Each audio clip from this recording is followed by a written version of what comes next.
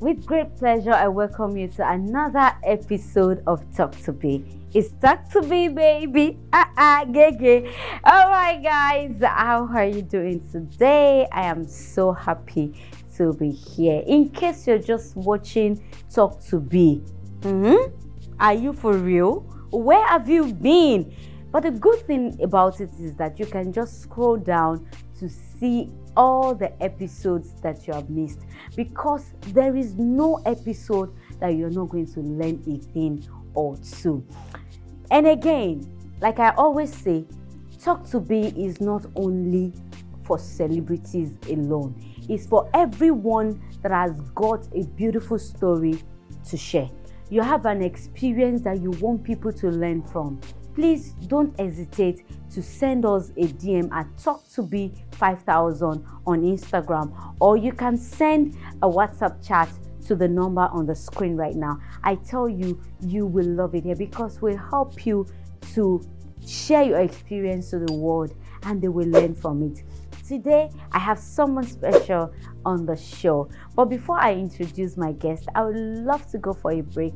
And when I come back, I'll unveil my guest. So stay tuned. And just in case you love what I'm wearing,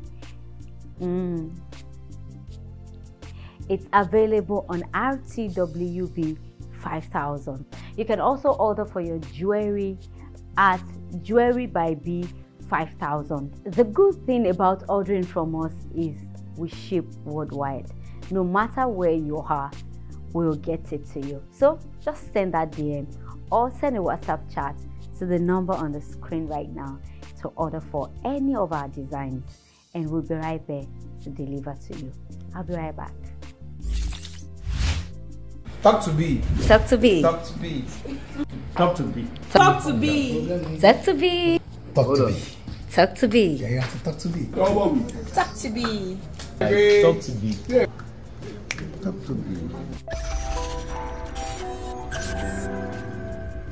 Talk to Be. Share your experience.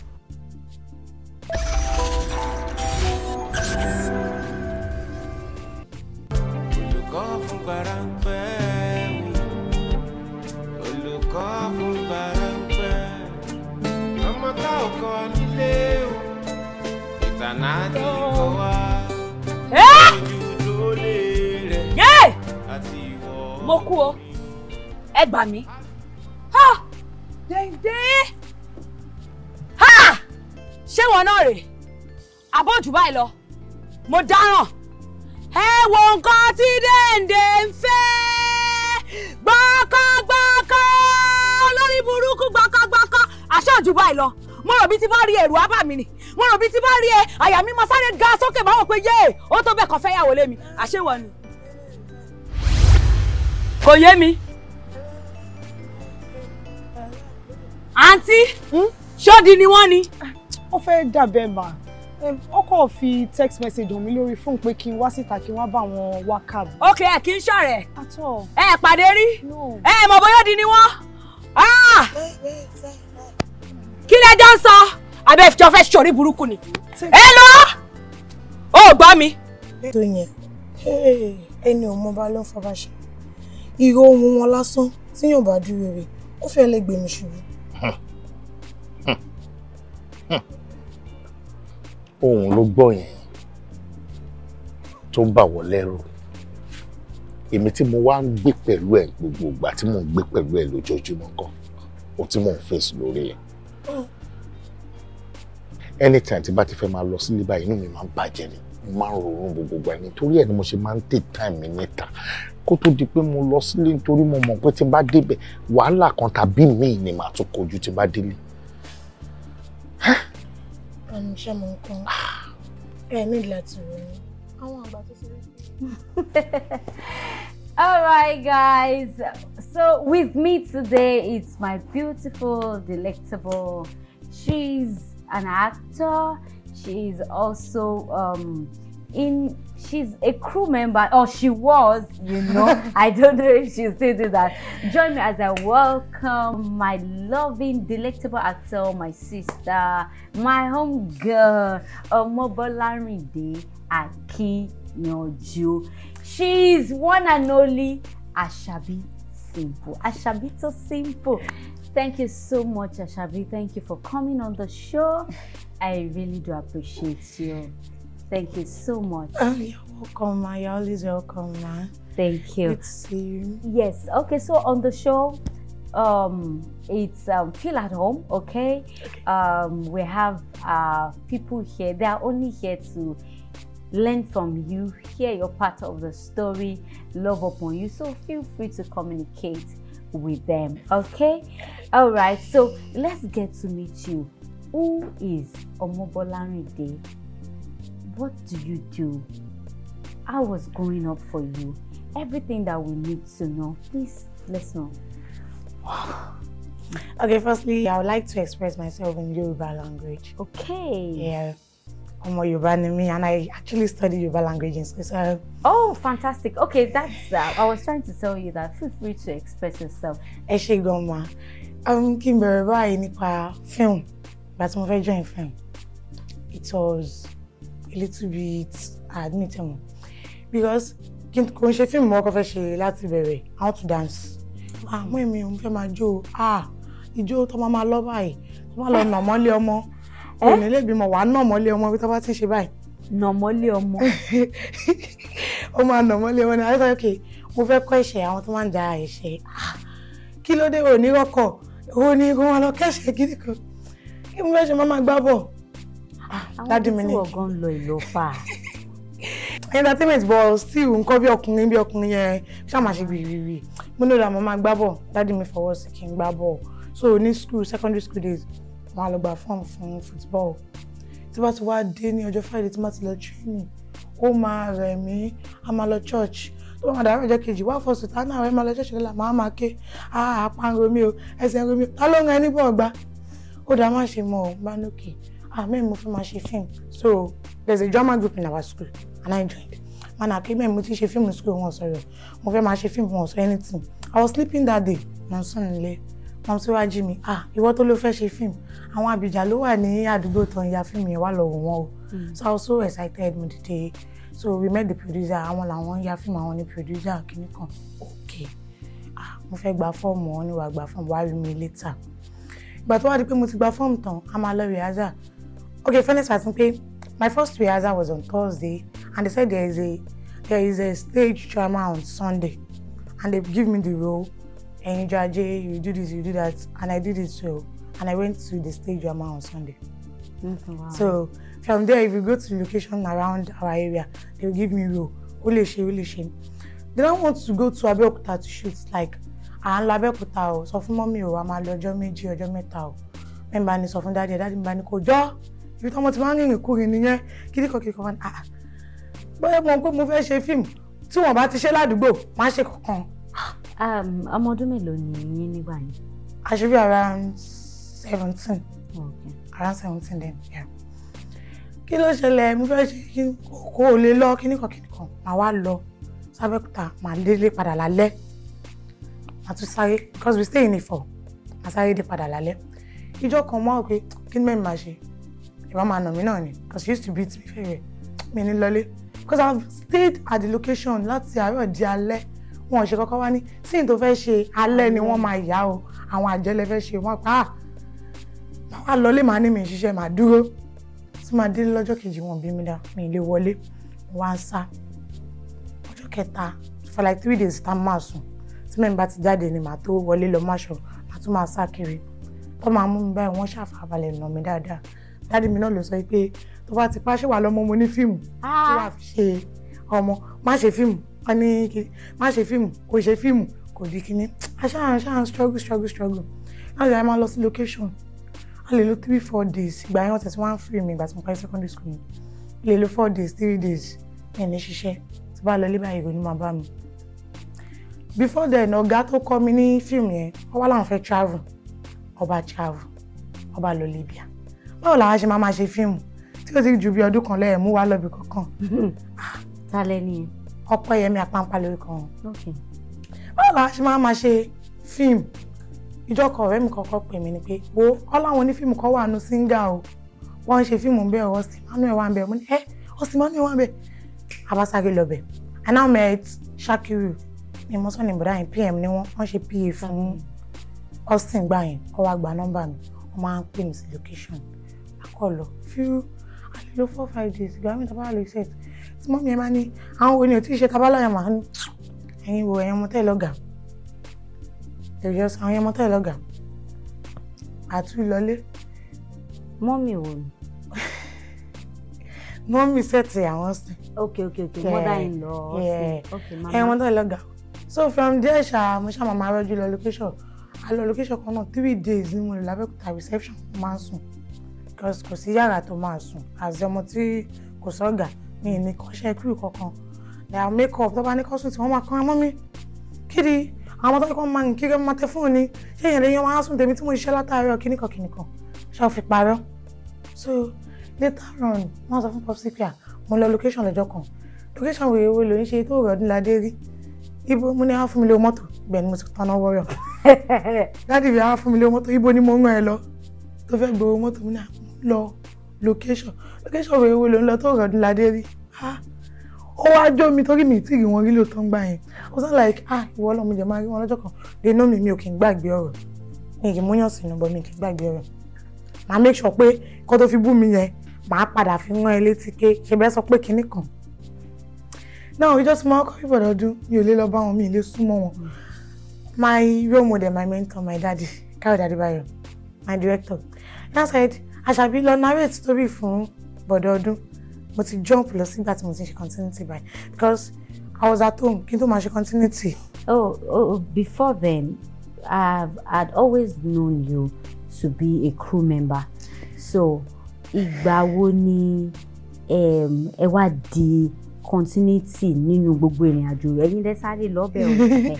Yeah, this is what happened in between àwọn ìgbà tí mo fi ń ṣe fíìmù tí mo máa ń lọ láti náà mo máa ń ṣiṣẹ́ lọ ṣiṣẹ́ oṣù 3 months 4 months because there is this actor Ayọ̀láyà he told me àṣàbí tó bá fẹ́ act ó ní ìdàtí lówó lọ ṣiṣẹ́ kó lówó fíìmù lọ́bì kankan industry lọ́bì kankan so mo máa ń ṣe so fíìmù tí wàá sùn mọ́ pé wọ́n mi ṣe fíìmù mọ́ járe tí wàá ti lówó lọ́jọ́ iwájú màá padà wá tí wọ́n ṣe sọ wọ́n á jókòó àbúrò mi my best friend Abẹ́fẹ́ ẹ̀jẹ̀ ẹ̀zà ló ń kọ́ wọ́n bá mi ṣe oúnjẹ ìmọ̀ níwò ṣé 1 million braid fún mi ó ní àtọ́bá pè sí location kan mo ní mi ń ṣe fíìmù mọ́ tí wàá ti lówó màá ṣe tá a ṣe ṣerun yẹn tán báyìí one man in Abẹ́òkúta Fẹ́mi Ṣọ́lájà he now called me hello Àṣàbí báwo ni mo ní ẹ̀gbọ́n mi mo wà o à ń lọ location kan lọ́la o ṣó máa ráyè mo ní location ní tí mo sì sọ pé mi ṣe fíìmù mo ní máa ráyè ibo Abẹ́òkúta how many days sir 5 days or 10 days ṣá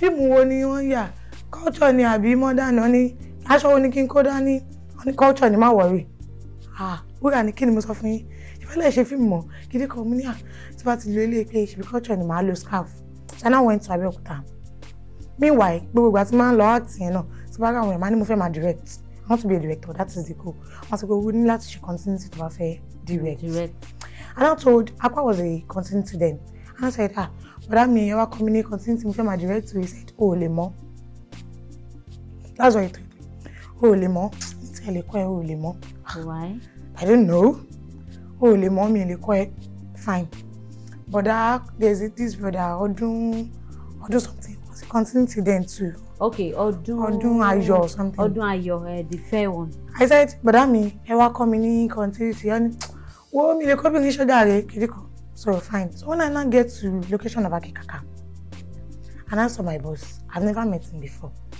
Fẹ́mi Olúwalé and I said ẹ wá kọ́ mi ní continuity o so there was a lady. Who's your boss? Fẹ́mi Olúwalé. Olúwalé. Yeah. Fẹ́mi Olúwalé. He happens to be Jai Kuti brother. Okay. Yeah. Wọ́n ní ẹ wá kọ́ mi ní continuity and I said mo jẹ́ tí ń gbé látàárọ̀ mo jẹ́ sọ fọ́ọ̀rẹ́ pé mo láìkẹ́ mo fẹ́ fẹ́ ẹni mo ní mi kọ́ mọ́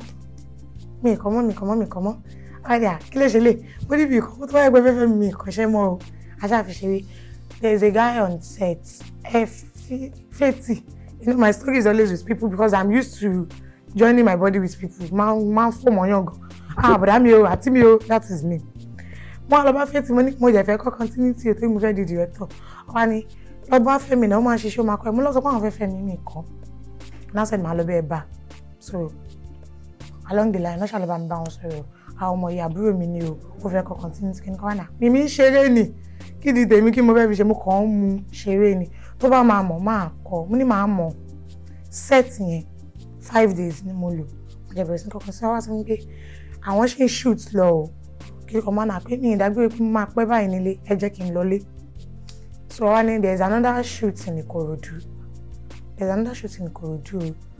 10 days or 12 days is a series and that's why I will come mo á lọ sí Ikorodu day 3 iṣẹ́ yẹn ọkọ̀ gbé slate fún mi ó yá ṣàbíwá kọ́ short mo ní ojú máa ń tì mí sá báwo ló fẹ́ mọṣẹ́ ojú tí ẹ máa gbádáre and I called it since then I started so we launched at Joshe then Ogogo Sati my father àwọn ọlọ́wọ́ kọ́ pé mi continuity I don't know so when log continuity ṣé mi sá ọ̀nà ṣé ọmọ pákó tó gbé dání ní gidi kan so ever since then people started calling me continuity and this is me that when someone tell me ikọ̀ tó ṣe yìí ó da inú mi máa dùn màá máa ṣe gbọ́kọ́ lè máa sọ pé ó ṣe dáadáa ṣe kéré kan tí máa kíyàn tó bá sọ pé ìwọ tó fẹ́ kíyàn pa ni inú mi máa ń dùn máa kí wọn ẹ̀ máa kí wọn ẹ̀ pé máa fẹ́ kí wọn pa kó lè sọ pé mo kí àwọn so tí mo máa ń ṣiṣẹ́ wọn sọ pé ọmọ yìí ń ṣiṣẹ́ gan o ọmọ yìí ń tíráyò inú mi ó máa ń jẹ́ kó rí tèmi wú ẹlòmíì tó bá yín wọn ó máa bọ èmi tó bá sọ pé ọmọ yìí ṣe dáadáa inú mi máa dùn ni máa pay attention tó bá sì ṣe báyìí àṣà àwọn ilẹ̀ ẹ̀kọ́ gbé orí ilẹ̀ ẹ̀kọ́ gbé máa wọlé máa mú ẹ máa wọ báyìí inú mi máa dùn lọ́sọ̀kọ́ àwọn ọmọ yìí ó mọ iṣẹ́ gan inú mi máa dùn so I started doing it àti mo máa meet bọ̀dọ̀ ọdún níbi tí mo bá rà mí dé mi ì lè lọ bá wọn mi ì lè lọ náà ìṣòro fún kí wàá ní lọ bá bọ̀dọ̀ ọdún bọ̀dọ̀ ní ta adìyẹ rádà continuity video come now come baby girl kí ni kan mo wá kúnlẹ̀ sí wọn sáà ọdún kì í sọ story fún yìí kí ni kan ní wàhálà dìde kí ló ṣẹlẹ̀ but me I was thinking like daddy mi sọ pé mi ò rọdún ládé rí this is the ọdún presently like I was just like èmi kì í pẹ́ kí o I cry for fun. You cry for a living. Okay. We got you. Thank you, man. Thank you. Yes. So, this video after that, mo tún pàdé wọn níbi iṣẹ́. One time mo fẹ́ bá yín ya picture. No problem, mo phone ẹ wá wáyà. I sent it to my junior brother. Ẹni tó tẹ̀lé mi. Jọ́ tó bá ti délé, bá mi fi wọn dáàdì mi pé mo ti rí Ọdúnládé o. After that, ìgbà tí mo tún fẹ́ shoot, I've produced my first movie. That first movie, I've been trying. Káwọ̀dé mo máa fẹ́ ya film. Káwọ̀dé báwo mo ṣe máa rówó ya film. Kí ni tó bá ti rẹ́dí àti ya film wá yà. Mi ì lówó, mi ò lẹ́ anybody. Mo fẹ́ ya film mi ò lẹ́ anybody. First film tí mo yà was one disc in our area. Because kọ́tà a máa ń ṣe ládùúgbò wa nìyẹn. One disc la máa yà, a máa ṣe pálí fún wa, a máa lálábà, a máa tọ́, a máa ta kiri.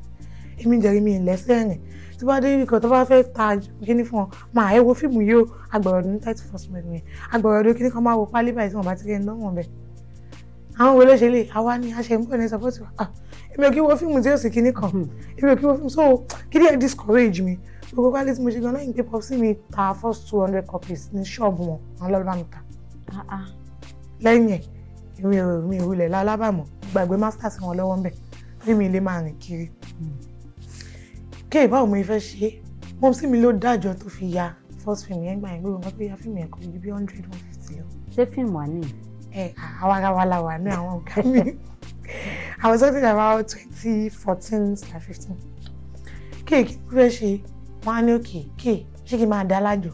Ó ní ta ló ní producer alájọ mo ní máa wọlé máa dájọ́ tí wọ́n ti lọ location 3 days 4 days wọ́n ti gbowó máa dájọ́ gbáǹbí máa dájọ́ àwọn bí so orí mi kò rí pé I want to go to location to make money. But thank God that K was there for me because gbogbo tí mo fi dáwọ́ yẹn máa ṣe wọ́n bí 3 months tí wọ́n ti gbà ọjọ́ 100 ọjọ́ 200 ọjọ́ 150 ọjọ́ 70 tí wọ́n ti ń gbà àjọkọ̀ tí mò ń dà tán ṣé ó ti tó ya fíìmù K tó bá sọ fún mi pé àwọn ti náwó yẹn kan kí ni màá ṣe so wọn padà sọ pé àwọn náà àwa ya first movie nígbà yẹn I was so happy èmi náà ti di producer àdó I change date I change date pa táwọn actor I fẹ́ lẹ́ni kò sí time I fẹ́ lẹ́ni kò sí time kéṣù bá lọ ṣe owó mọ́ bàbá yìí lọ́wọ́ aṣàpadà rí ya. ìgbà tí mo wá rí bọ̀dọ̀ ọdún gbogbo ìgbà first production yẹn náà mo ti fẹ́ lò wọ́n ogún fẹ́ lò bọ̀dọ̀ ọdún so wọn ò rí date fún mi àwa pàdé lórí set kò máa ní dádì mi ẹ̀ tí fún mi ní date mi lówó mi ìlọ́jọ́ kankan wájú pé mo fẹ́ ya fíìmù wà ní lọ́mọ́jọ́ tó bá ń wẹ̀ káàdà ní báyìí Popsi ni lọ mọ́jọ́ tó bá wù mí o. Gidi kan. Yóò wò ní kí n mú. Ọba ní ẹgbẹ́ rẹ̀ ṣé olówó. Ó tún fẹ́ lọ dájọ́. Gidi kan mú ní ẹ̀jẹ̀ ìjọ náà gidi kan. Ọba ní jẹ́ ká lọ sọ fún wọn pa mú march. Ọba lọ bá wọn. Àmú march tàbí dàpọ̀ January nígbà yẹn. Ọba ní ṣé torí mo ní kó lọ mọ́jọ́ tó wù ẹ̀. Ó dà bá mi gbé dárí wá. Yá máa ṣe. Àwa ń ṣe. Gbogbo ọjọ́ ló ti feed up yìí. Ó wá fún mi ní July. Láti January. Lẹ́mi sọ fún yín. Ó wá ní Àṣàbí ṣó pẹ́ ni. Mo ní rárá sà. Wọ́n tó tí lówó tẹ́lẹ̀. Mo ní rárá sà kò pẹ́. Wọ́n ní kò pẹ́ o tó bá lè dúró o. Mo ní kò pẹ́ sà mo ti gbọ́. Àná tó kára dé níbo la ti máa rówó. Iná said má wọrí màá bẹ̀ bá corporate sọ̀rọ̀. Mo ní tó bá ní wá mi ní lọ. Wọ́n láwọn mákẹ́tà máa ń fẹ́ mi ò ní lọ. Ní orí ẹyí á ní ọ̀rẹ́ àní lọ. Ó ní boyfriend. Kí mo ní mi ní lọ o. God see me máa yàn ní wá. Káyọ̀dé wá send number wọn sí mi pé send the script sí Popsi. Mo lè send ẹ̀ sí wọn. He now said, are you the one I'm going to talk to or Káyọ̀dé? Mo ní Káyọ̀dé sà. Kí ilẹ̀ máa bá sọ̀rọ̀ ní tilẹ̀ ń tọ́lọ́hún tí ọjọ́ fi kọ̀la mi ìmọ̀tọ́ ẹjọ́ sọ. Èmi ní kí sà ọdọọdún I'm still using that date too. Káyọ̀dé ṣe bí we are still together now. Àjẹyà fíìmù yẹn. Fíìmù yẹn jẹ́ jáde. What's the title of that? Side Chick. Oh, Side Chick. Okay. Yes, everyone started shouting. Side Chick. Ọmọ yẹn ṣe báyìí. Though ìgbà tí fíìmù yẹn máa fi jáde, I was pregnant. Oh, at that time. Yes. Nobody knows it's going to be to feel like side chick. In fact, ìgbà tí mo fẹ́ lóyún gbà tó Káyọ̀dé, wait, kí máa ní lóyún. Àsìkò ẹlẹ́wà kí lè ń dúró ṣe? Ó jẹ́ lọ bí nǹkan tó máa bí fíìmù lọ anywhere. Ìgbà tó wá di ariwo gbìgbìgbì wá di ìwọ boy, always is slutty. Mo ní ẹ̀yin lẹ́ni lóyún. I was like, ṣé mo mọ̀ nǹkan tí fẹ́ sá mo ní ṣé lóyún máa ń ṣe náà ni because I've produced like 4 movies before then. Oh, okay. Tí ẹ pé 100k views, 100k, ìtọ́pọ̀lì náà 100k, 70 kiri kọ̀ọ̀dì. So, vroom, 1 million views. Báwo ló ti ṣẹlẹ̀? Kí ló ṣẹlẹ̀? Kí la ṣe nú ẹ̀? Because I was just working that day. Wọ́n tó kọ́kọ́ drive kọjá lẹ́gbẹ̀ẹ́ mi. Mo wá sọ fún àbúrò mi pé ọmọ kí mo lè fi kíní ìkọ̀ fíìmù. Tí wọ́n fi yẹn ṣe sáré kọjá yẹn, kókò park, kókò bọ̀ lẹ́gbẹ̀ẹ́, ó fọ́kọ mi because I was dating Òkìkí then. Okay. So imagination, yes. Imagination ẹni tó ti jẹ́ side chick ló wà lórí mi. Tíyàwó ẹ̀ bá lọ bọ́lẹ̀. Ṣáà ń ronú bí side chick. The side chick. So I was like, tíyàwó Òkìkí bá lọ dé pé yé ó fọ́kọ mi, máa yá sáré dòdì pé wait. That was the first scene in the movie Side Chick. Mi gbọ́ pa. So God have a build up story ajẹbẹrẹ. So me expect pé fíìmù yẹn lè wọ 1 million views, 500. I wasn't expecting it at all. I wasn't. So it's really amazing. Like, báwo lè ṣẹlẹ̀? Everybody was just calling me. Crew tó gbéra. Baby call. And that was how the journey into it started. Yes. Okay, so you're saying Okiki. I know a lot of our viewers do not know who is Okiki. So who is Okiki? Okay, Okiki is my husband, Portable Romolalomi, popularly known as Portable. Yeah, that's who God has made to be my man. Okay.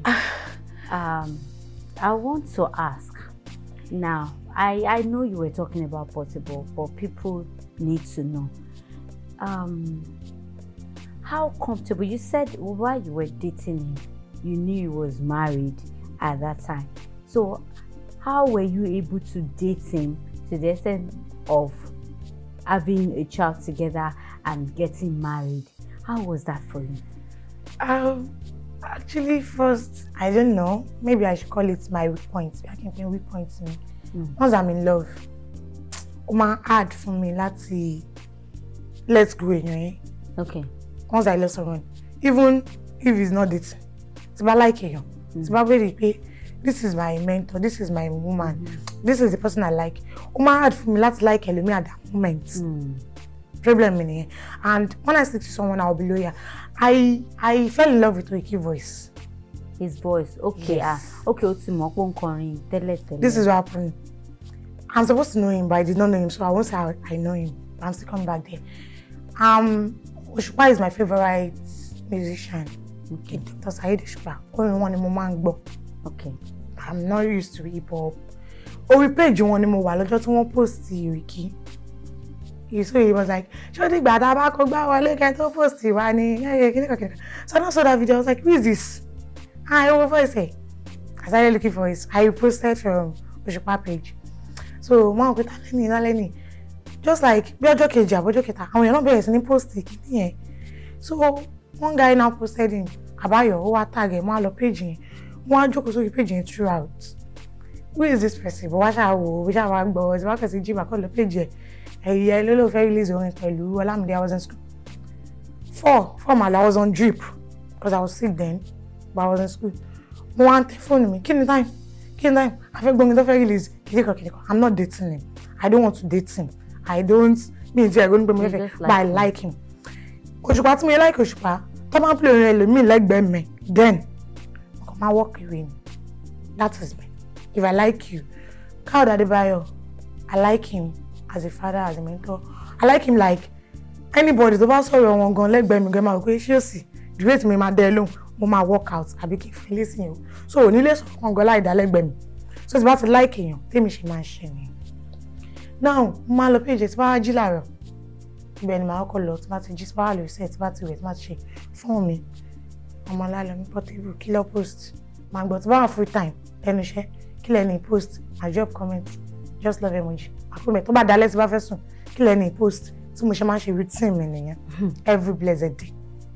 So what it is? But they don't post to me. I want really on you. But if you love you, man. But the subscribers are you, man. Following the notification will come in. I just like him. Man comment. So let me come for wedding. I will see at Boa because we stay in the same area. I mean, I pay you portable to blog. Kidiko. Man, I be I'm not like my so not like her. And that is now say show money. Man, me more. We are near. I thought you was about money here. When you support my portable. Because I was once a musician. I stopped singing in 2016. So, and I push any more portable. Only me more. I don't know a lot of professional. Me more. Sincerely, I did not know him. Professional, the rhymes, my jackets, get loaded. Bobo one alone. Bobo one let me know more. I did not know him. Oh no, Jamon. So one day, I comments to a page about BBC News interview. People won't think calling for like 10 years. And you're calling breaking you told people what read me to say people like him more. One comment to be he has been singing for long in Yanologbo. I know him. I'll join you. Uja what him. Money celebrity big giddy come. I was just shouting giddy come. Baba giddy come. Because you were like it was January. And after January, I'm sorry. As we keep about celebrity we kick or Yawo star ni mani go star ni me she Yawo star je ki jog star. Okay, as in him. Yes, Yawo star mani go me she Yawo star or star ni. So one ki wa come but me right. If okay, I want to go and sing. I always bob my hair. So that very day, mo fẹ́ lọ kiyan mo won. Ero kun Yanologbo bus stop. Ngo ri tí mo tún yẹ lọ rí o táwọn yan pariwo amala le and that fellow Barry, because see online in Larry mo. So I was like, let me go back home. Because the motor yen dúró. One your really be motor. So they go, Ashabi, she made me low up money, head me more. One yes, so motor is technology one can you left me. Ki wole money, you know me. Like me, my war wig. He come there, clear the wig you are there. I was like, hey, me. But I like him, sincerely. So we started it. That day. Along the line, I said, if you are allowed, you have your wife. Come see how come money. So if you have come money, I'm making. Can you come in? See how come put it down. So I was waiting for when I will stop loving him to leave him. It's not that I was like, only I will come on the fefe. But because I like him, they only restrict me support fefe. When I will not talk to you again, no. I want to be your friend, I swear. I don't want to date you. Because if I date you, I'm a jack. Hey, any bam so your motor by ya. Because I'm a relationship man leads to marriage. I'm a Danny. I'm a Jama Fawale.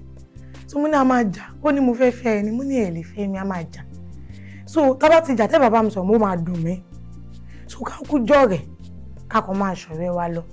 So Tabari Ramogon. tó bá yá máa tún padà ríra a máa sọ̀rọ̀. He said Àṣàbí mo máa fẹ́ ní ẹ̀ lè fẹ́ mi a máa jà. Now we started dating kò ìpòṣù kan a bẹ̀rẹ̀ sí ní fẹ́ra started dating June 5 mo lọ ká sọ pé a bẹ̀rẹ̀ sí ní fẹ́ra ní June 6 June 25 mo ṣe launching movie mi ti ya side chick yẹn o mo ti ya movies my relative yẹn before side chick so date side chick yẹn ṣì wà níwájú ọmọ kí July ni bọ̀dọ̀ ọdún fún mi so mo wá fẹ́ ṣe launching my relative yẹn ní 25 ó yẹ sọ mi pé tó ń bá ráyè kò máa wá mo ní ẹ má wá mi tẹ̀ fẹ́ kó wá tó káwọn èèyàn máa ní yéé o ti mọ̀ mi jẹ̀ fẹ́ káwọn èèyàn mọ̀ pé mo ń fẹ́ mi fẹ́ káwọn èèyàn mọ̀ ó máa wá ó kọ̀la normal routine tèmi mo kọ̀ lọ page mi ìbá rí kankan kí ló ṣẹlẹ̀ ṣọtí àkìrí kíni kí ló ṣẹlẹ̀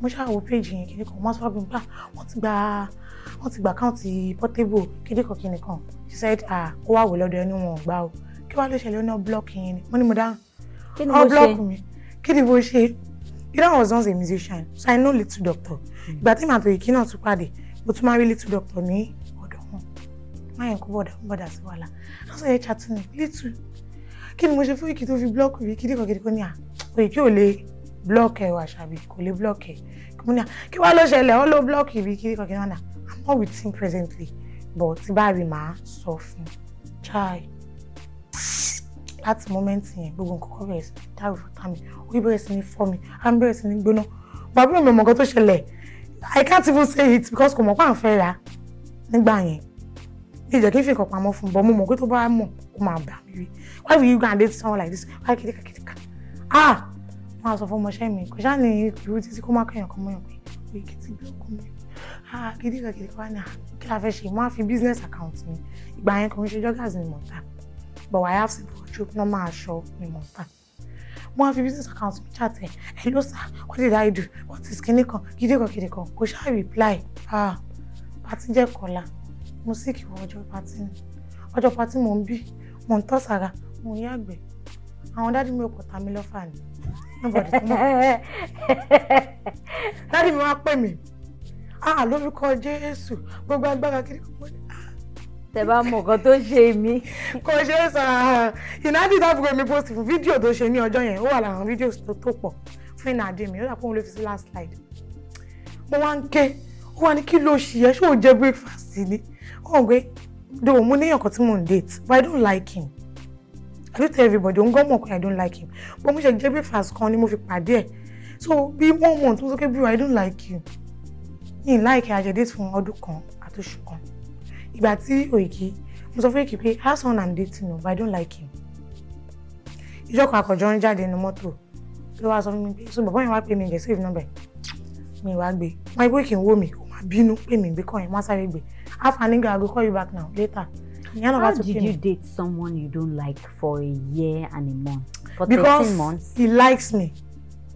And everybody keeps saying he likes me. Oh, mama post him every day. Oh, mama she. The guy, I don't like him, but I was like, me ò lórí èèyàn tó máa like him. Èmi mo máa love, máa kékeré. That is me. Mi pẹ́ ké. Mi à ń ka yín. So, honey, ẹ máa pẹ́ ẹ love yín, ẹ máa ké. Èèyàn tó love yín rè, ẹ like ẹ. But when I post him, but to me, I do tell my brothers, like, this guy is a pretender. I don't like him. It's like he's pretending. Instinct means of me being real. So people like me, my hide. When I was dating that guy, he was a PA. So one actor. I said, me, let me say PA. What crew come to my call? Okay, oh my call, right? Okay. Ele lọ fẹ́ gbà iye báyìí. Ó yá máa dáwó. But ó dáwó jẹ́ orí owó wọn dájọ́ mọ́. Ó ṣe kiri kan. Kí la máa ṣe? I joined my money with owó tó dá sí mi lọ́wọ́. Mo jẹ́ kó fún. Ó yá lọ fi san wá fún ọ̀gá náà. Tó ìbẹ̀rẹ̀ sí ní kọ́ṣẹ́ yẹn nìyẹn. So ìgbà tá a jà ìgbà tí mo sọ fún mi like it because mo tún àmì sọ fún mi like it. Ìgbà tí mo sọ fún mi mo ti lẹ́ni tí mo like báyìí. Mi ǹjẹ́ lè lose it torí títí because I don't like you. Without you lay down. If I don't like you, ká ní pé mo like you kí ni? Gbogbo ètò ṣe online. Obama will say, I can post him 1 million times. That is me. Because I like him. If I did not like him, I would not even see that someone is existing. But why will I date someone and get married to someone I don't like? Because of money. I have money now. I'm working now. You're getting dalika. Me, she poor láti lẹ̀. So why it's my fẹ́yàn tí mi ò like? So I keep saying I can't date this guy. For a year and gone. I don't like kissing. I don't say this is me that if a kid did not kiss me, I can cry. Ah, okay. If your kid did not kiss you, you can cry. I went out to you. I said, what did I say to you? You used to kiss me again. She kissed you, oh, you kiss your pie. Have you kissed your pie? I said, what you are doing is not good. Okay. So I was like, hey, Magba, me one kilo, you know me one pay me. One pay me look me, but oh, but I'm love for one pray for me. I'm seeing no go but I'm having events lale. Kí the question and Ben picking sha chai. My Jody is about to want to back my look on the hey, we kiss block. You kiss block me. But I did like okay, I love church. I just doing with church wa. I ain't on the church by my calling messaging. Yeah, me ma be do ya call block. So okay. So okay, what's it on? Don't worry. If we let mo am ba so ma wa mo love me be I cry. I don't know I love you like this. Anyone block me anymore. As you must be okay, problem. My sister was I hate you when you're in love. So I was waiting for when I would stop loving you. Go to your shame. Go to your shame. Go do me. Kima like him because if I stress it, worry me go. The time you're about like you are doing too much. Man, I know I'm doing too much. But until I stop loving him, I will not do too much again. But I don't pray for that again now. I don't pray to stop loving him again. But thank God you're acting along. Because if I act along, we are depressed. He has many wives now. He has many people. How many wives does he have? I don't know, but presently I think we are 7 or so. I don't know. 7 wives. Portable has 7 wives. Yeah, presently. What position are you? He said 3, but I know I'm 4. But by child, I'm 6. 5 women had already had a baby for him. Yeah, it's before me. Okay. But, okay, you wanted to say something. Okay, I wanted to say, how comfortable are you knowing that somebody that you love so much, it's written, I've heard it, I know you love him, even the way you're saying it, that knowing that somebody that you love so much is someone that is acting along with you, or you just know that, well, gosh, I like me, like, you know? Okay, this is Oiki. Because I can paro. Okay. Fine. But Oiki can sabak paro. Okay. Now, what's come out playing for me? He will always say he likes me, I love you. But this is the person that will always tell you, I love Igba, I love Awo, I love you Koko, I love you Shasu. Oh man, so will love Awo. Yes. Okay. So why it's emotional? She won't act along me. So I just conclude in my mind that he's acting along, and thank God for that. Because you told me you love me. You told someone else I love you. You told this I love you. Oh, I should copy and paste. If I copy and paste of me. And now, so far I love you, Koko me. Someone said online that he did not love you. When I love him, Mama loved him along the line with my boost. Say that again. Yes, you said he did not love me. Fine. That Portable doesn't love me. But okay. I love him. Mama loved him along the line with my boost. So you're waiting for him to boost. She go boost me. Post me like Koko. Ma wale, ma fun mi lowo. So kilo tún kù ju yẹn lọ. There's nothing more now. Okay, this is me that relationship wise. I left my father's house 2017. Oh, okay. Mo kúrò nílé daddy mi àti mummy mi. Landlord ni wọ́n náà. Kò ṣe pé tenant kan bá mi jà kíní kan. Mo kúrò torí career mi. My mom was like, "Fíìmù tó ń ṣe yẹn, ó ti ṣe kíní kan, so stress yẹn ti ń pọ̀ jù fún mi." And I left. Okay, wọ́n máa ń ṣiṣẹ́ gan l'Abẹ́òkúta. Mo wá l'Abẹ́òkúta. Pé kí n máa lọ gbé ní Abẹ́òkúta. Now, 2022 ni mo lóyún. That's about 5 years. For that 5 years, kí n tó meet Oiki, mi ò gbọ́ndọ̀ ọkùnrin kankan rí, mi ò gbé couples life pẹ̀lú ọkùnrin kankan rí. Bí obìnrin wá ń kúrò nílé, ó wá lọ ń gbé pẹ̀lú ọkùnrin, kò ṣẹlẹ̀ sí mi rí. Because báwo lè ṣe rójú lórí ìsìlẹ́yìn kí n lọ bí iṣẹ́. Máa dé láti bí iṣẹ́. Ìjọ́ tó bá rí mi gan tó bá ń date mi, ní ọmọ máa dùn ni. I can talk on phone, I can call you if I love you. You did not call me. You don't shake it. So, ìgbà tí mo fẹ́ consider àti fẹ́ Oiki, I was waiting to stop loving him. I did not stop loving him. So one night, I was not like, ṣé màá fẹ́ Oiki ni? Kí ni kọ? Ẹni tó ti marry. Just other side, mi wá sọ pé tó bá fẹ́ single náà tí kò bá súnlé ó lè lọ fẹ́ lómi because right from time tèmi máa rò pé tí bá ti marry ọkọ mi máa fẹ́ lómi torí mi ní fi career mi lẹ̀. I want to go to location. This is me that But I'm married. Mi ò dẹ̀ fi career mi lẹ̀. Mama, okay, kí n sọ pé àwọn àṣìfẹ́ single ṣọwọ́ mi gan. Àṣìfẹ́ single ó ṣọwọ́ mi gan. Àṣìfẹ́ single. Ó ṣọwọ́ mi gan because àwọn single ti bá date bí àwọn ló fún mi ní mentality yẹn. Ó máa double date. I've dated someone that máa pe kọ́ máa pè mí ó fọkàn mi ó fọkàn mi ní Ọlá are you married? Ó ní no. Wọ́n ìtàn pè mí lọ́sùn pè mí lọ́sì. Wọ́n gbà tó bá pè mí lẹ́nu nǹkan ló máa jẹ́ tọ̀ọ̀la kí ní kọ̀ọ̀kan ṣẹ́ lómi ti pè ní wọ́n ẹni ọmọ yẹ nípa mi. Kí la wá ń bá kiri lórí dating. Mo ti fẹ́ràn tẹ́ pé ó lè dìde lórí obìnrin kí n pè sásìkò. Àwọn ọmọ kan wà lọ́dọ̀ mi ni. Wò ó mọ̀ kó wọ̀ gangan mo fẹ́ fẹ́ o. Single ni o. Kò ì máa rí o. Gbogbo kí ni ẹ̀ mọ́ àrò kọ̀ pé kí lóye kíkan ṣe gbogbo nǹkan tá a ti rí lọ́dọ̀ single náà lóye kí wọ́n wá ń gbòǹgbà. Ìyàwó mi mi ò fi ṣeré o kí kò bọ̀ mo fẹ́ fẹ́. Now this is Okiki that we can't do without talking for 24 hours. Even while we are dating kí tó bí mọ̀ nǹkan kò ṣẹlẹ̀ rẹ̀. So we always talk. Kí ni mo wá pè lórí ọjọ́ yẹn máa ní hello papi ká ní pé mo ti ẹ̀ fẹ́ yín ṣé máa ṣe wedding of course wàá ṣe ní káyìnà ká ní pé mo wá lóyún fún yín sí yìí kídí kan ní ó máa bímọ máa fẹ́ sílé ní ìyàwó lé ní ẹ̀mí ò kí ṣe bí màmá kídí kan ní ok mo kàn ń rò ní ó ṣe é rò náà kídí kan mo ní mo kàn ń rò ní náà Òkìkí wá fẹ́ travel this is lára àwọn àṣìfẹ́ single tí mi sọ there's a guy tẹ́ pé ìgbà tí màá bẹ̀rẹ̀ sí ní dètè kò ní anything agbèrè ló ń ṣe but ó ní talent ìdí fíìmù ni mo ti mọ̀ ó máa ń lùlù ó máa ń kọrin aláṣọ yìí máa ṣàgbèrè why tó ṣe máa ṣàgbèrè tó fẹ́ fẹ́ mi a lè ṣe bẹ́ẹ̀ jẹ́ ká pushing sí fíìmù dájọ́ ń ṣe yìí then other business olùtúmọ̀ ta lè ṣe ìnáwó sẹ́yìn tó mọ̀ pa earring àwọn èèyàn máa wò mí tó máa mọ̀ mí gbà yẹn mọ̀ pa earring títà rírà a máa lọ trade fair a máa lọ rà so máa sọ fún mọ́ sí mi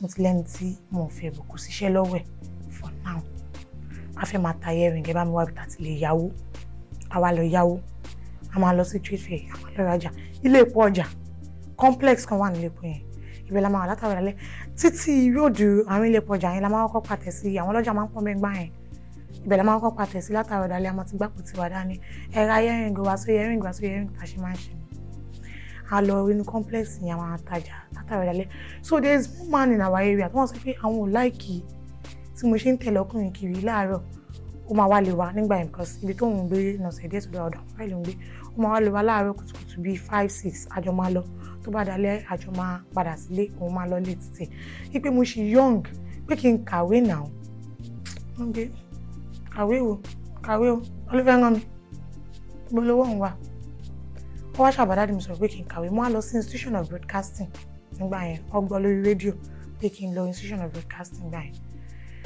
fọ́ọ̀lù la máa close ní school ó máa di pé rector léde ní bí i 7 la máa ṣe parí kìíní tí wọ́n máa dọ́jà boyfriend mi àti lọlé tí bá pè báwo ló fẹ́ kí owó mọ́tò kí ló ń ṣe ní school di kíríkọ̀ wọ́n ní wọ́n lecturer ló pẹ́ náà kíníkọ̀ fọ́ọ̀lù ọ̀sán náà tẹ́ bá ti lè máa close ní 4 yẹn ò lè bá mi kí díẹ̀ ṣàṣàṣọ́ ti lẹ́lòmí tó ń fẹ́ ní àdúgbò wọn ìjókòó ṣá mo ṣáà délé mo ṣáà ìbò ti change mo á wo orí fóònù mo á rí text message mo á ní who is this ohun ọmọ kíníkan mo á pẹ́ ní ẹgbẹ́ bọ́dá mi ní ẹ̀yìn lọ́wọ́ fẹ́ ń sìn ẹ wà lè wá kí wa kíníkan mo wà ń lé rẹ wá kí mi kí n tiẹ̀ mọ̀ ìyàwó wa o tí lédi yẹn ṣe dé nìyẹn mo lọ ra malt mo fún un jókòó tí bẹ́ẹ̀ fẹ́ mi ṣe sá lọ nìyẹn ó sá lọ ó máa dé kò bá dé mo sọ fún yẹn sórí ìgbà tí mo sọ yìí a ti gba ilé owó lápò ìjẹ́ la fi gba ilé yẹn a ṣe sanwó. ó bọ́kùnrin èmi ni mo lọ gbowó lápò ìgbà tẹ́kẹ́ tá a bá fẹ́ ní fún àwọn máa rìn lọ àbádébí àwọn ọ̀rẹ́ màmá rẹ́rìn ní kẹ̀kẹ̀kẹ̀kẹ̀ àti fẹsẹ̀ ẹ̀yìn àwọn tó bá wà àdúgbò wa ló kọ́ lè mọ̀ ilẹ̀ ìpa sí fọ̀ a máa fẹsẹ̀ ẹ̀yìn lọ́tọ́rí kíni àwa gba lápò àwa gbalẹ̀ wa ń gbóbìnrin mi wà so kò ṣe pé mi náà bá yàn jìyà Ọlọ́run ní pè yà ń tèmi so I was also tired bí wọ́n sọ pé mo fẹ́ kì í torí owó wọ́n ní àwọn tí mo fẹ́ ń torí ìyà kí ni mo mú bọ̀ but then báwo ni Òkìkí Portable báwo ló ṣe wá ń ṣe láàárín ẹ̀yin obìnrin bíi méjì and gbogbo yín dẹ̀ mọ́ra yín what is that to you? èmi o personally to me bí ìrònú lover girl mi èmi nìkan lọ́kọ mi ń fẹ́. Lórí ààrẹ, that's what you tell yourself. Yes. Even though òun parọ́ fún ẹ. Yes. Tó bá ti wálé ọkọ mi ti dé. Ọkọ mi jẹ́ business person ni. Musician no man travel. So tó bá ti kúrò nílé ó ti lọ ṣiṣẹ́ nǹkan tá máa jẹ. Ìjọ́ tó bá ti dé ló káàbọ̀ to me. Okay. Èmi. Now, oríkèé àwọn kìkì sọ pé ọmọ láàárẹ̀ o. Oríkèé wọn sọ pé ọmọ láàárẹ̀ o búrẹ́ o tí kò gbọdọ̀ jù kan nílé ọlá lọ mí o. So bí àti ilé wọn ló ń ṣe ó lè dé ńjọ́ mi báyìí. Ìgbà tí rí tí lórí la wá lọ tẹ ò tí wá gbà báyìí má kàn ní ó pọ̀. Fílẹ̀ ọmọ arílẹ̀ yan ká gidi kákọ́ ni orí ẹ̀ ti dà. Kí ló dé tó ìṣọ́ mi kí wọ́n níbi ìṣọ́ yín. Ó ń lọ bá another obìnrin. Yes, so that is him. Wait, are you not thinking of if for anything, diseases or anything, ṣó kí n rò ní pé tí bọ̀bọ̀ ìbá tiẹ̀ lọ kó àrùn wá bá mi tó bá tiẹ̀ lè wá because ẹ̀yin tẹ́ mọ́ra yín gan ẹ̀ ń lọ bí i 7-8 àwọn tí wọn ò mọ̀ tẹ́ ẹ̀ mọ̀ rárá ń kọ́. Fine, Ọlọ́run ò ní jẹ́ kó kárùn. Ọlọ́run ò ní jẹ́ ni. At least àwọn àṣẹ náà làwọn máa gbàdúrà pé Ọlọ́run ò ní jẹ́. Tó bá kò ṣe bájọ́ máa kó ní. Ọlọ́run ò ní jẹ́ kó carry down. So tó bá kó àjọ máa kó ní. Tó bá yẹ jẹ́ pé deadly disease ní àjọ máa kú ni. Ẹjọ́ máa kú. Okay, ìgbà tí So wait, you don't mind to die with him? No, now. The least no ni. Before I get married to him, abi me teach this somebody I'm not married. Before I give birth to him, gan mi gbogbo life mi gan tó kù sí mi go ní kú because lele ayé bá, you just die one day, just live and die. Lele ayé bá now. You have money, you die. You did not have money, you will die. So we are just living for tomorrow that we did not even know. That there might not even be tomorrow. So you shall die one day. So me, I did not pray you should leave me. But Ọlọ́run bá sọ wípé ìbóyá the journey is not forever, that is for a meantime. Ọlọ́run bá pa mí, I will continue. But it's better to go out here, everybody my love. There's nothing. Mama, this is a kid that ìgbà tí relationship àti Robbie. Please, Ọmọbọ́láyìndé, how old are you first? I'll be 28 tomorrow. Ó ṣì ń ronú báyìí. Okay, go ahead. So, me, I'm working right sometimes. So, ṣe pé bóyá olówó kan. Obviously, it's not really so much about the money. Because mo lọ school. Èmi àti dájú mi nìkan la jọ rán school. Ìgbà tí mo gain admission, 60,000 ṣe ní acceptance fee. 15,000 dájú mi fún mi. School wo ló lọ? Yọlábísí Ọbásanjọ́ University. Okay. 15,000 dájú mi fún mi ní 60,000. I was on set at Ajah. So I was working. Least ọkùnrin ṣe fún mi tó pọ̀ jù tó lọ fà jù ní ẹni tí mo dé tí mo sọ pé máa sọ ní pé àìyàn ọmọ yẹ ẹ nípa mi tí wọ́n sọ pé obìnrin pè mí 30,000 naira òun ló fún mi pé kí n fi kún owó ilé ńgbà yẹn that is the oore tọkùnrin ṣe fún mi highest. Wow. So I'm not someone that dates because of money. Tí bá rí olówó àyà mi máa ń já pé wọ́n máa lò mí nǹkan tí wọ́n máa wà lórí mi nìyẹn pé wọ́n máa lò mí o tó bá fi lówó lé páàkì lẹ́gbẹ̀ẹ́ mi kẹ́ fẹ́ gbé mi màá sá lọ wọ́n máa lò mí. Bọ̀ wọ́n ló sọ pé èèyàn máa kú.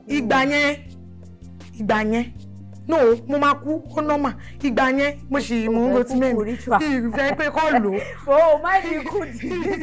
Ní ìfẹ́ kúkú pé àwọn lò ó ni tó rẹ̀ mí ní trespass but mo máa wò pé mi ì lè para mi but máa ń believe pé tí kò bá ti dé ó ti dé kọ́lọ́run máa ń gbàdúrà kọ́lọ́run jọ mi ìfẹ́ kúkú nira ara kí n ṣàìsàn jẹ́ kí n kú. Ó tẹ̀ ní kú kékeré lágbára náà àtẹ̀mí náà àti gbogbo wa náà tà mí.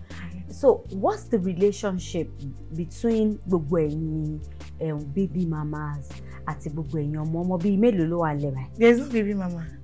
There's everybody wife ni gbogbo yín. Because you come on mo jẹ́ ìgbàlẹ̀ for everybody. Ó gbalẹ̀ for everybody. Yes now. So báwo ló ṣe manage yín? Ló lè dáhùn question. So báwo ni relationship titi yín?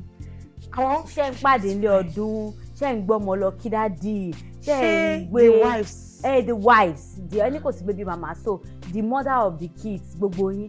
Ṣé àwọn kan wà tó bí méjì, èèyàn kan wà tó bẹ́ẹ̀, ẹyọ kan ló bí méjì everybody. Ẹyọ kankan ni. Èèyàn kan ló ṣe bí méjì. Okay.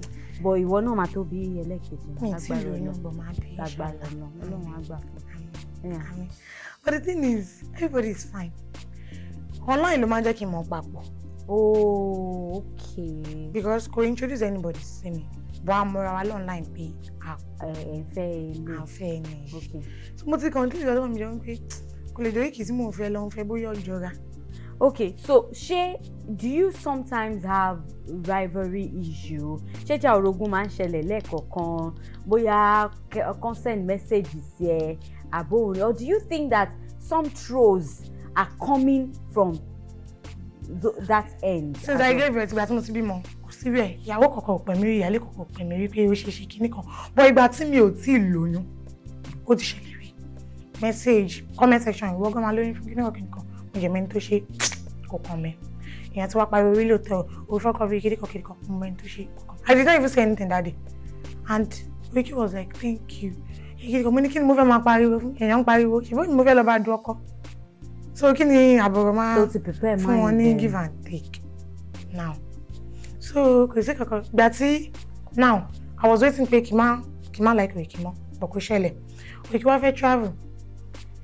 A month before, ó ní ṣé wo ní lóyún ni kíní kan ní oyún kẹ̀ ṣé ó ti kan oyún ni láti máa ń lóyún bẹ́ẹ̀ yẹn pé kò tí kan oyún bá ní ó kéré ara ń wèrè dọ́kọ̀fẹ́ wá fẹ́ wá kọ́ sá lọ rẹ gbówó kẹ̀ ṣe kíní kan mo ní kíní kan rí bẹ́ẹ̀ bọ̀ ṣé ó ti kan oyún ni táìmì yẹn mo wá rò pé mo ti lóyún period mi delay mo á kàn fi ṣe wípé mi ò máa rí period mi kò dáhùn kò sí anything mo kàn lọ location mo jẹ́ rí period mi wọ́n jẹ́ chat ẹ̀ pé mo ti rí period mi ó kàn ní why so you are not pregnant me pregnant you kíní kan to him ó rò pé mo lọ ṣẹ́yún ni ó ṣàbẹ̀rẹ̀ sí ní bá mi jà kíní kan kò ní gbé kọ́ mi kò ní ṣe má ṣe báyìí lover boy fine má ṣe báyìí I was like I wanna be chatting Oyiki you don't talk to me you don't ṣe kíní kan ó ṣàzúrí ó lè ní kí n wá má fi mílẹ̀ sóde ṣé wàá pa kíní kan ká jẹ lọ ṣé máa pè unlike him before and see what happen so but wọ́n fẹ́ travel wá ní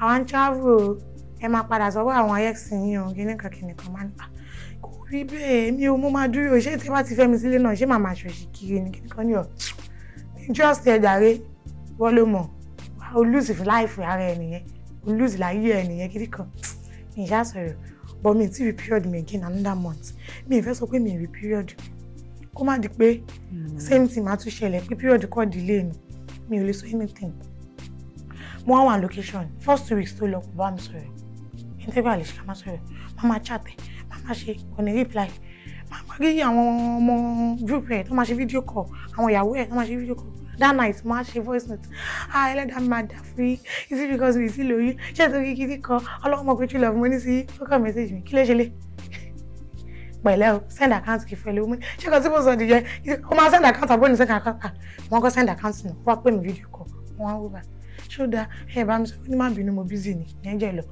táìmì ẹ̀ mú ń ṣe text kò gbé wá pé mo lóyún so I was just like wọ́n á sọ fún ọmọọṣẹ́ mi pé Oyiki ti fi mí lẹ̀ kídìkan lọ́kàn títí wọn ní wọ́n ń dùn àwọn àbúrò mi sọ pé mo fi gbà yín wọ́n gbẹ́ kó tó fi ẹlẹ̀ ta ló fẹ́ kó fẹ́ tẹ́lẹ̀ wọ́n ní ẹwẹ́ tí ẹ̀rí píríọ̀dù yìí náà bá fi ilẹ̀ máa fẹ́ lómi kíní kan àwa lọ pàtí ayé lọ pàtí mo ti expect parí píríọ̀dù aṣáà ń jó aṣáà ń rí aṣáà ṣe gbàtàdé lọ́jọ́ kejì píríọ̀dù máa wá kí ló ṣẹlẹ̀ ló bá mi ra pt wa bá ṣe ń bá ìpín mo lóyún tí mo ṣe fò nìyẹn mo ti lóyún o gidi kan ìbọ̀dì kọ́kọ́ dunnú náà wọ́n ní Okiki nobody that was that ta ló lóyún because ọmọ pé I don't do shit tí wọ́n ti like èèyàn Oyiki wọ́n á chatẹ̀ máa ní sir I want to tell you something wow I'm pregnant gidi kan on God wàá bí náà ni ṣé kò tẹ̀ máa sọ ní ẹ̀tẹ́ kẹtẹ̀ bá mi yọ ọ̀gá ẹ̀ṣẹ̀ gidi kan kọ́ pé ń gbàdá ní ṣoṣù nǹkan tó ń sọ mi ìfẹ́ gbọ́ pé orí píríọ̀dù ẹ̀ òkìní kan mo ní mi lóyún gbà yẹn ní kíní kan so òun wà ń travel èmi lóyún so automatically ká ní pé mi ò lóyún bóyá àbá má fẹ́ra you understand so that is your state. Wow, so far how are you enjoying it? I'm enjoying it because it's acting along. This is someone that if he's with you, you will not remember that he has many people. Maybe because I'm in love again, maybe because I love him. You will not remember. Me, I will not remember. So how often do you sing? In Emonpe, woman travel, cooking belly. But if he's around, we do see. Because short you need pay she can answer within 24 hours. At least. Yes. So that's just it. So if he's around, it's better to be not lower around. So how do you deal with online trollers? Thank God for life. because I was prepared. Kí n sọ pé mo ń plan fún kó tó ṣẹlẹ̀. Ìgbà tí mi lóyún, I called my mama, Mary J. Mo ní mama, blogger máa tó gbé wa o. Ìgbà tí mo lè lóyún gbára tí mo ti confirm pé mo ti lóyún bí i 2 months. Ó ní kí ló ṣẹlẹ̀? Mo ní mo ti lóyún. Ó ní Ọlọ́run ṣe o. Ta ló lóyún fún? Mo ní ọ̀kọ̀lọ̀kọ̀ kan. Ó ní ìwọ ọmọ yìí. Kìí kan mo ní ẹ̀rọ mà. Ó ní ṣé yàn téèyàn wá mọ̀ ni? Mo ní yàn tẹ́ máa mọ̀ ni. Táwa ni mo ní ẹ má worry tó bá ti tó time ẹ máa mọ̀. Ó ní okay. So ìgbà tí oyún mi ti wà bí 7 months. Everybody gan tó bá rí mi rí life ti mọ̀ pé yàn lóyún. Then máa tó kí o hide ara wa. I do go to his bar. Àwọn èèyàn máa ń rí wa pọ̀, àjọ máa ń jáde. Ó máa ń post mi lẹ́ẹ̀kọ̀ọ̀kan. But because àwọn èèyàn ò tí really mọ̀ mí, àwọn tó mọ̀ mí máa ń pè mí níyàwó ẹ̀. Kí blogger kọ̀ọ̀kan tó gbé. So kò jẹ́ kó wé mi ìgbà tí mo kàn lọ ṣe last exam mi 300 level. Tí mo máa dé báyìí, with my plug phone mi tí mo kọ rí miss calls lọ́wọ́ rẹ́kẹ̀rẹ́kẹ́. Kí ló ṣẹlẹ̀? Mo jẹ́ release film lọ́jọ́ yẹn, Ọmọ Líle. That very day, I release Ọmọ Líle. Ṣé fíìmù yìí náà gbéra bíi side chick rí? Inú mi ti ń dùn pé bí fíìmù yẹn gbéra ni àwọn èèyàn ṣe ń pè mí. Tí mo máa tán later mi, mo kàn rí review, Gistlovers carry. Oh, Gistlover carried your story. Yes, yes. Oh, like, kí ló ṣẹlẹ̀? Gistlover ti gbé pé onífíìmù kan àwọn tó mọ̀ mí, tó mọ̀ kí mo fẹ́. Onífíìmù kan lóyún fún Portable o, kíríkọ̀. Mo ní account ló ń lò, so mo kàn wá share mi, mo wá lọ wò because I did not follow Gistlover. Mo wá lọ wò, mo wá rí write up yẹn. She's dating someone before. I feel like Isola Gadi me not to any topic. I feel like Isola Films. But I know the person is a marketer. I've never any relationship with him. Me rí wọn rí gan. Tó gbé gbogbo ẹ̀ lọ báyìí. Ṣé òun ni father ẹ̀ tẹ́lẹ̀, òun ni sugar daddy ẹ̀, òun ló ń kówó fíìmù lẹ̀ fún, òun ló ṣe kídí kan mọ́ ọ̀gbìn. Mo jẹ́ respect Gistlover yìí gan o. Máa kó máa ń gbé news to view. Ó ṣe wá dorí mi tó wá gbé fake. Torí gbogbo èèyàn ló mọ̀ pé mo lóyún. But ẹni tó ń sọ yìí kí ló dé fẹ́ lẹ́ni kọ́bọ́dì. Bí mọ̀ rí náà. Kí ni yẹn fẹ́ kíní kan? Kó tó wá sórí mi ni pé ṣé Oyiki ò ní believe pé mo fẹ́ nìyí. Kó tó wá sórí mi ni pé gbogbo ìdáhùn ìsọ̀rọ̀ online kò bá mi. Oyiki wọ́n lọ chat ẹ̀ babe. Ó ní Gistlover gbé wa. Kíní kan ó ní orí ẹ̀ yìí. Ẹ fẹ́ fi mí tajà ni. Mo ti release fíìmù ẹ fẹ́ fi mí tajà. Mo ní rárá o. A fi ń tajà o. Bí mi ìmọ̀ nǹkan tó ń sọ o kíní kan. Ó ti lọ jàre. Kí ló tó fi máa sọ pé mi gbóyún, ṣé mi gbóyún lọ́wọ́ ẹ̀ ni? Mo ní mi ò mọ̀ nǹkan tó ń sọ, àní mi ìmọ̀ ń pa ẹ̀. Ó ti lọ. Ọkàn mi wá balẹ̀ pé Ọlọ́run ò ṣe o. Òkìkí ò sọ pé Ọlọ́run fẹ́ yàn ọ́. Wọ́n rí ẹ wí, ẹ máa sọ lọ. Wow. This is me that tó bá jẹ́ pé gbogbo nǹkan táwọn èèyàn máa sọ ní online, tó bá yẹ kó real, pé Òkìkí ò kì í act along, bóyá mi ìbá wà depressed, bọ́ mi ìmọ̀ nǹkan tó ń jẹ́ depression. Ìgbà míì Òkìkí máa wà lẹ́gbẹ̀ẹ́ mi, ẹ máa sọ pé he has abandoned you, he has kídí kan. Ẹ ń ṣe wọ́n dé message Òkìkí wọ́n sọ pé kíní kan, Òkìkí wọ́n sọ pé níṣẹ́ online ló gbé ẹ sílé. Tó bá ti jẹ́ pé online ló gbé ẹ sílé, máa dáhùn ara online ló ń gbà yẹn. Kí ni nǹkan tí anybody ti kọ sí ẹ àbí tó ti sọ sí ẹ tó dùn ẹ́ jù láyé? Actually ọ̀rọ̀ kì í sábà dùn mí. Nǹkan tó máa ń dùn mí ní tí n bá rẹ nìyẹn fún lè sí. Ọ̀gbà tó sì ń di pé celeb ni kò kí n jẹ́ kí n fún yàn lè sí nǹkan tó máa ń dùn mí nìyẹn. But kò kí n sábà dùn mí. But recently kan come up tí yẹn sọ pé your son is not looking healthy with the Igbo made clothes that you used to wear for him and oversized shoe. The son even look like a bastard. Are you sure he's Kennekan? Better leave Portable. He will still disgrace you. Wow. And I told the person that tí mi bá down, ó máa dàbí pé mi ì rí. Mo rí. But mi ní fún yín lésì. Ju pé mo rí. Ẹ ṣé. It is not over until God says it is over. People will chat me. Better leave Portable. I'm very sure it's going to disgrace you. This is where we are going to be. Master, marriage is not forever journey if God did not call it forever. Kò ní manual of him being marriage. So patient in all of my way. I'll keep trying. Till I get work, I will live. I will not die. Kí ni nǹkan tí o feel pé Portable lè ṣe fún ẹ jù láyé tó máa fi filẹ̀? Máa fi wọn lẹ̀ mi ti rí o bóyá tó bá fi mí lẹ̀ I don't know. Okay. Really? If we are only think about my fear. Wow. So, generally in life, what has life taught you? A lot. But the best is believe in yourself. This is me, that. Because the advice they only for me at this situation, cooking bamilaramu, until Tiba joke with Manda so, it's my advice around. And this is Oiki that Oiki will always come around for you. There's the day he saved my soul. But my release movie me wish, you know. I lost close to 1 million. We filmed it. I was not crying. I was crying midnight. It just a lot of me. My mom is in the room. I was in the parlor. 1K. Just swim me. I was just like, me. And Tiba shilekun parlor in the kitchen. Mom see, what's work on the kilo she meet me down. Tiba shilekun kitchen lo more break if you para me. Mama gbọ́ pé mo shilekun. So me fẹ́ kó gbọ́ pé mo shilekun. Mo wá jókòó mo anda ke. Orí ọjọ́ yìí kí wá pè mí. Ó kàn ṣe hello, mo kàn ní hi. Why are you not sleeping? Mo wá yára mi. Mo wá send this. I was crying ojú mi too. Before then, mama ti pè mí, my godmother, Mary J. Bá mi sọ̀rọ̀, gbogbo nǹkan tó ti ń sọ tẹ̀ bá mi lára mú. Kò tiẹ̀ worry mi. Wọ́n ṣáà bẹ̀ mí, má sunkún, má parẹ́, kíní kan mo ní mo ti gbọ́. Tó kìí ṣe pè mí.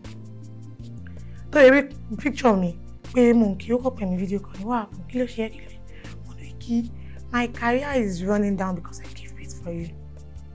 Èmi tí mo ti ṣe film tó 1 million, tó 500, 300 plus. Ní film one rand, ó wá wo 50K lọ́kàn báyìí kò dé bẹ́ẹ̀. So then, triple hot, mo rò pé torí mo freaky, ọ̀tá ti pọ̀ jù. My director said, yeah, àwọn fans say ọ̀tá ti pọ̀ jù nínú wọn jọ̀rẹ́ lọ. So I was crying, and I said, tó bá ṣe léyìí tí ó tà, a máa ṣe mí tó máa tà, má worry. That word gets to me. I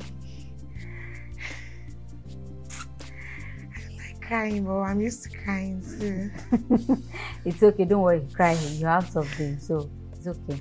I'm just not crying with you this one.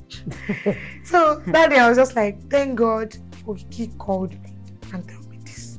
Because I feel like ending it for that day. Wow, because your film didn't sell. My film... It's okay. It's okay. Don't worry about it. Don't worry about it. Because I was thinking I would lose my career because I give it for you. And I was like, my worry, my fellow watching me. That is all my savings. That is everything I've got. I did the movie because I am in ja. I don't have anything. But she shop damage. But she shop mo she hairdresser shop. Mo she shop mo tin ta wine. Mo jókòó lọ́sàn di alẹ́. Mo ní láti pare mi gan pé kó wá jókòó tì mí. Me just person to lay that jókòó sí shop. It's not my person. So I was like, film is not working. Kí lọ ṣe shop, kí lọ máa ṣe business kan kí n jókòó tì. It's not my person. Bóyá mo lè wà depressed. This is me like mo lè jí ke ṣe fo kọjá kí n sọ pé mo fẹ́ fi story. Orí mi mo lè máa dá sọ pé mo fẹ́ story. So filming is part of me. I was so young now. Felt that it wasn't going well. Like 17. So she kéré nígbà tí mo join. So gbogbo lílajú mi inú film mi.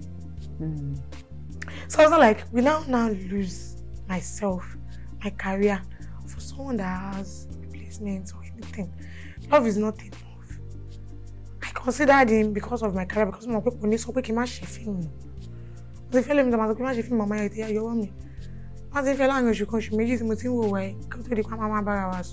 Okiki says, do not do movies again tomorrow, he can't say. What if he says that for any reason? Because I told him, I said, Okiki, in comedy late break one. Teban ki ma ṣe film, àbí teban know me. Oh no me. I will carry you on me. To le gba mi lójú tí mo fẹ́ lọ fi ṣe film kó wá Igbo kí n ti gbowó lówó. Ti ba di star. So teban ni ma ṣe film. Break one. So I believe you will not. Okay, because of our time, I would like to say your mind to them, tell them something. Thanks to those that have shown me love and showing me love. I want to see more break because tẹ́lẹ̀ mi bá sọ pé ó ṣe báyìí lómi máa sọ pé ó ti tó dó àti bẹ̀rẹ̀ kò rí bẹ́ẹ̀ o kò sí tàbí pé ọ̀tá everybody but with time àwọn èèyàn ní láti máa understand pé this is their life èmi kan máa kọ́ fẹ́yàn tó ti níyàwó nílé náà and tọ́lọ̀ ń ṣe kọ́ ni because mo ti try mo gbọ́ try fúnra mi. Èwo gangan ni ilé portable gọ̀gọ̀gọ̀gọ̀gọ̀ èwo ni ìtàníyàwó ilé gangan ibo ni ilé for him because láàrin gbogbo yín bẹ̀ ṣe pọ̀ tó yẹn ibo ni ilé. òun ló máa lè dáhùn ilé but there is not always number one. Ibi tó bá yẹ ti pè ní orí yẹn ni number one so ta ni number one. I can't mention that. There is always a number one. Okay. So màá sọ fún ilé yín sí and this is me I love her. Yeah. Though behind the camera we do talk. Okay. But online we don't talk. Okay. She's friendly. I love her because Oiki love her and Oiki almost gbogbo ìyàwó ẹ̀gbọ́n mo love. Torí kò lè ṣe kó má rí ojú wọn. Kídí kọ ìyàwó mi. If anybody bá ṣe gbogbo wa láti ṣe. Òbẹ́ nìkan jà fọwọ́ gún gbogbo ilé lójú ni. So àwọn máa bẹ̀rẹ̀ wa ní má ṣe ẹjọ́. So you have to love them. Torí tó bá love anybody tó bá sọ̀rọ̀ wọn ó máa irritate ẹ. Then I'll be fighting myself. So I can't fight myself. If they say keep being you, being me is posting Oiki, talking to Oiki, doing this. I'm not doing it for anybody as a competition. I'm doing it because I'm his fan. Yeah, because you love even him. If Oiki did not date me, I will do more than this. That, yeah. Because I'll keep posting him. If he release song, if he do anything, I'll post him. Even if he's not dating me. I might even do more than this. Like when you're my wish you see. I ṣe mo dúpẹ́ àwọn tó love me because àwọn tó love me yẹn náà ló máa patronize me because tí mo fi bẹ̀rẹ̀ ọjà gan kò ì pé oṣù mẹ́fà after tí mo bímọ then wọ́n really turn up àwọn náà ló máa sọ pé they will come to my DM tí wọ́n bá sọ àwọn tí ò dá kásá àwọn tó dá má dá àwọn people alone life nìyẹn don't do this don't answer anybody don't reply anybody kìdíkọ̀ àwọn ni wọ́n jẹ́ kí n feel wípé okay there is still life kò ṣe páyé ti pín pé ọ̀tá everybody àwọn lẹ́yìn mọ̀ pé ọ̀tá ò pọ̀ jù ọ̀rẹ́ lọ. Okay, Akabi, this gift is from Talk to B. Wow. To say thank you for coming on the show. Wow. To say we love and appreciate you so much. Thank you so much. Èmi náà dúpẹ́ o. Iléeṣẹ́ yín á máa ròkè o. Fúgàmù yá lọ sókè lágbára lọ. Yorùbá máa sọ pé àpò ṣàṣàmùrà ò kì í gbẹ àpò yín ò ní gbẹ fowó kò ní gbẹ fọlá òkìkí àtúbọ̀ máa lékún. Thank you so much. Thanks for having me. You're welcome. All right, guys. So this is where I'll be saying goodbye till I come your way next week. Do not forget, in whatever thing you're doing, put God first. Be determined and stay focused. I love you guys. If you are yet to subscribe to this channel, please subscribe to it, okay? And you can also follow me on Facebook as Abiola Ayomide Adebayo. I'll see you again next week. God bless you all. Thank you. Talk to B. Talk to B. Talk to B. Talk to B. Talk to B. Talk to B. Talk to B. Talk to B. Yeah, you have to talk to B. Come on. Talk to B. Talk to B. Talk to B. Talk to B. Share your experience.